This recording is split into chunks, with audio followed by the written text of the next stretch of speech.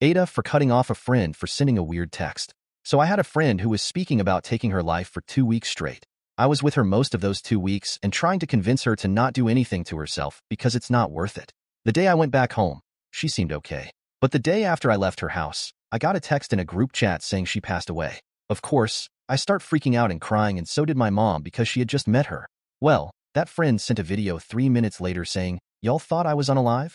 Y'all weren't gonna call me to check on me, that's crazy. Just wanted to tell you guys the old me is dead now and I changed my hair.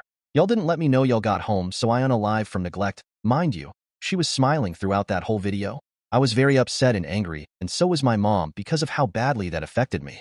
I called that friend and went off on her for doing that because that's not something to joke about. She kept apologizing and sending paragraphs after I told her to leave me alone numerous times. She kept saying she didn't mean to make us think she was unalive, and she sent the video to clarify that, but even in the video it made it seem like that's what she was looking for, even if it was for a minute.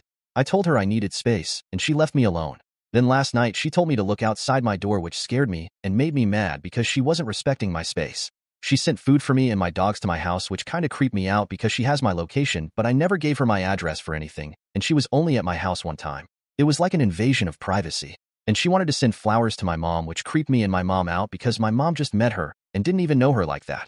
So I called her to tell her to give me space, but she didn't agree and kept saying that I'm not understanding her and she doesn't get why I don't understand her side of things. After a whole back and forth, she finally said she was going to leave me alone. But this morning I stopped sharing my location because I don't want her sending anything or popping up at my house. She had an issue with me unsharing it, and I told her that it's best if we weren't friends right now and if we don't share locations.